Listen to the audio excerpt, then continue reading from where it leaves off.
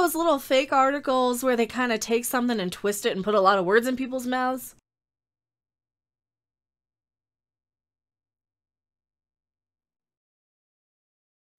Hello everyone, I am Mecha. And this whole Scarlett Johansson suing Disney thing keeps piling on layers and layers and layers and layers. Scarlett Johansson has called Disney sexist, misogynist, whatever. Misogynistic Disney. Here you go. There's two of them related. Scarlett Johansson slams misogynistic Disney.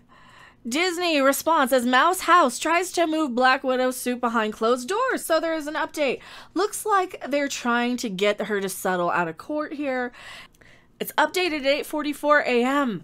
As anyone who has seen a Marvel movie or reads the comic knows, the Black Widow moves fast and deadly, and that's exactly what Scarlett Johansson did this morning. After initially responding to the litigation with a misogynistic attack against Scarlett Johansson, Disney is now predictably trying to hide its misconduct in a confidential arbitration. Oh yes. Said the Oscar nominee's main lawyer, John Berlinski, today, after the House of Mouse response to Johansson's scathing profits lawsuit went public. Wow, that's a mouthful. Why is Disney so afraid of litigating this case in public? Added, wow, I can't pronounce this other guy's name. Kasowitz Benson Torres LLP attorneys in what has become a Cuban Missile Crisis level war of words. I doubt that. Are you going to get the reading masses offended by, yeah, there was a real serious thing and the world almost blowed up because of re. Do they know? Do they know what it is? They probably don't even know what it is anymore. Because it knows that Marvel's promise to give Black Widow a typical theatrical release like its other films had everything to do with guaranteeing that Disney wouldn't cannibalize box office receipts in order to boost Disney Plus subscriptions, Berlinski adds. As Disney insists Marvel's contract with Johansson provides for arbitration exactly in the event of a dispute like this one that erupted on July 29th. Yet this is exactly what happened, and we look forward to presenting the overwhelming evidence that proves it. Whether or not Brian Lord and Johansson's reps at CCA weigh in is TBD. But clearly no one is afraid of pushing the buttons now. And the previous one. The House of Mouse tried to blunt Black Widow's bite as expected in a witching hour filing last night, while Disney Company took Scarlett Johansson to task to make her financial dispute with them over Black Widow public. Marvel, see, that's the thing. Oh, wow. Do they have a problem with women going public on shit? I hate to say women, just anybody going public. How about this? Do they have a problem with anybody going public anymore? Because that's really what it kind of boils down to. They're going to paint her as a raging Karen or something. They're going to victim blame. They're going to do all these things. And then, of course, she's going to clap back with misogyny because what other reason is it other than you don't want to hear? And I hate saying, and I don't know if it is misogynistic, but Disney is certainly kind of misogynistic in like the ways that are not how they virtue signal, I should say. Not in the ways that, because this is one of those companies that likes to say, oh yes, believe women, but they have a problem. Like every fucking person they have a problem with is a woman. And I see this time and time again with all of these people who virtue signal the loudest and the hardest. Every goddamn time it's like, okay, maybe you actually do. Maybe you are a little this or that. Because look what happens with the SJW types, to bring them into play. How many times when they just are like, see, look how much of an ally we are. We're so progressive, we're so amazing, we're so wonderful, and they're the most istophobic people. They're the people who resort to the slurs. They're the people who resort to all that shit. Immediately. I think we all do that to a certain extent, though. I think we all kind of resort to our tribe-based stereotypes at one point. And yeah, look at Disney. Look what you're doing. The Marvel parent company demanding the whole thing go behind closed doors. Periwinkle agreed that all claims arising out of, in connection with, or relating to Scarlett Johansson's acting services for Black Widow would be submitted to confidential binding arbitration in New York. Says the motion filed in LA Superior Court on Friday by Disney's outside lawyers. Daniel Petroselli, Leah Godsky, yada yada, who cares? All right, and then you can read the whole complaint here. Wow. Whether Periwinkle's claims against Disney fall within the scope of the agreement is not a close call. Periwinkle's interference and inducement.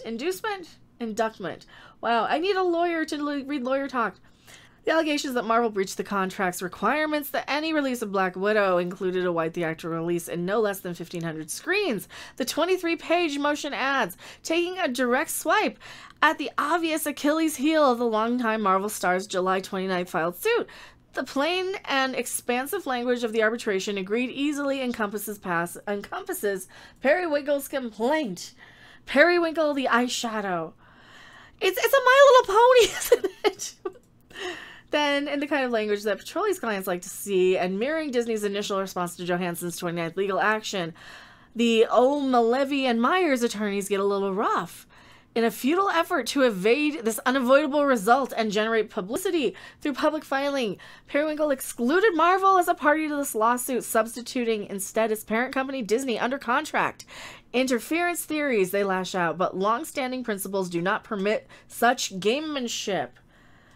Alright, so they want an October 15th hearing in DTLA on the arbitration matter. The company's formal response also reveals that they and subsidiary Marvel on August 10th, 2021, Marvel and Disney served Periwinkle on a demand for a confidential arbitration. Oh, okay.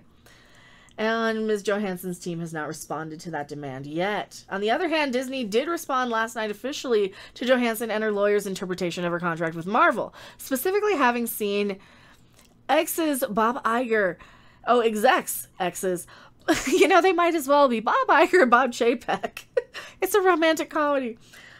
Seeing their payouts in the actor's legal action, the company and its hired muscle center on what's putting the repeatedly pandemic-delayed Black Widow on streamers Disney Plus, as well as on the big screen. Paid $20 million up front, as Disney harshly revealed back in July 29th for Black Widow. Johansson has claimed she was promised a release that is exclusive to movie theaters, after Chapek himself took a dig at Johansson in a suit in the company's latest earnings call on 20... Oh, wow, I didn't know that.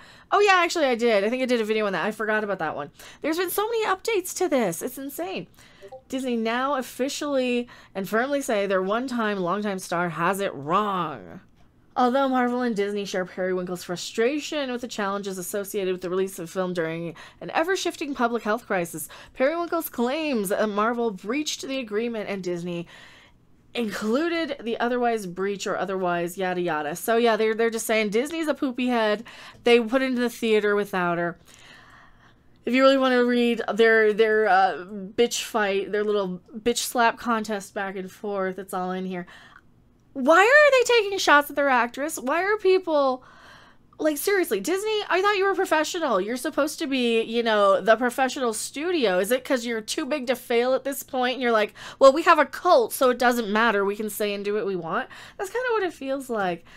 But I guess as to the original portion of the video where I talked about, are they putting words in people's mouths? Elizabeth Olsen, it looks like, I don't know if they're putting words in her mouth or not, but they're certainly talking about her having ScarJo's back here. I don't know if they're twisting what she said. I mean, she says she's so tough. And literally when I read that, I was like, good for you, Scarlett. That sounds very, very neutral. That just sounds like I'm not going to piss off my employers if I'm coming back, which I probably am at some point. But I also have seen the news and I applaud, you know, my co-starlet, my fellow sister in the Disney... you know, marginalized Disney actresses. What are you guys saying? So ScarJo basically is burning bridges right now. Well, she already said she was done with the character a while back. She already said, yeah, I'm done. I'm not coming back to this character. So she already said that. I think she's just pissed because she would have gotten like a huge, like that movie, they were probably promising her, they were probably talking her up, they probably, and I'm just speculating based on kind of how some of these stars are, it's like she was already out, like her character was already dead. They probably said, will you please, please, please do this? We don't have all this money to pay you right now because it's tied up in XYZ, but we can give you all of this ginormous big profit on the back end, and this movie, like this movie's gonna make $1 billion. Look at the last three. Look, Captain Marvel made $1 billion, and Endgame made $1 billion. Every Marvel movie makes $1 billion. You're gonna get a big chunk of the profit. Rob, what's the if he's in the background, can we do the math on, let's say the movie makes $1 billion and her cut, she was supposed to have a certain percentage. Was it, do you remember the percentage? I can't remember. I think it's in the article here. But that's a big cut. And I can't do the math off the top of my head because I don't know which one. But she lost another movie where she was a solo. That also. So they're going with this on everywhere now. They're going with this even on Deadline. Sides with. Are they trying to throw her under the bus? Because I don't know if she said she sided with her. I don't know. That's why I said I have no idea. Are they just putting words in her mouth? WandaVision star Elizabeth Olsen has voiced her support for Scarlett Johansson amid her lawsuit against Disney surrounding the release of her Marvel blockbuster Black Widow.